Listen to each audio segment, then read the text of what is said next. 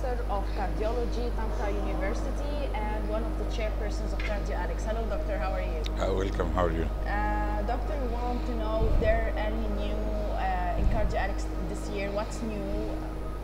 It's amazing this year.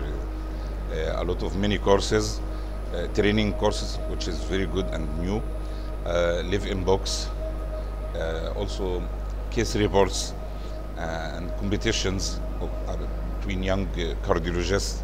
All this different from last year. Use of technology, even for us, it was very easy for registration online.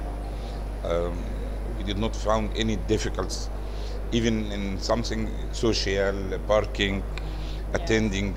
All are more helpful, more oriented. Everything is clear. It's very nice. I think this is the best of CardioAlex all over the last maybe 18 years. Okay, concerning the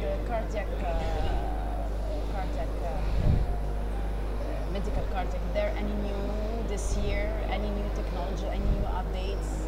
Treatments? Yeah, I think ongoing thinking about the patients with chronic total occlusion, what to do for them. Patients coming with by coronary angiography and BCI, chronic stenting, what to do for patients with cardiogenic shock. There's a lot of discussions, a lot of cases, a lot of presentation. Electrophysiology, before it was static, not speaking practically. Now I see cases, presentation about electrophysiology, kids from hospitals, and I share from Ministry of Health. Before it was not available like now. So regarding new, I think there is new in cardiology, but I think maybe next year it will be clear. Yani. Now they are raising the issue that there is a stents with wireless connection that can give alarm if it starts to be restenosis. Also about wireless pacemakers. Yani, this is very good in new. What can we expect next year from CardioAlex? I found this year something which is good, that if it created next year or added, it will be very nice. That we have a lot of groups from Egypt here, cardiac snaps, cardio snaps, and cardiac quiz.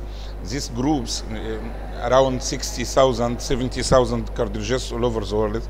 I share in both of them.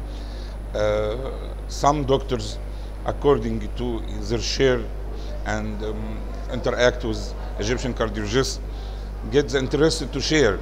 And this year I met Dr. Khatira from Pakistan. This is first year for her to share from Afghanistan, to share here in CardioAlex. This is very good.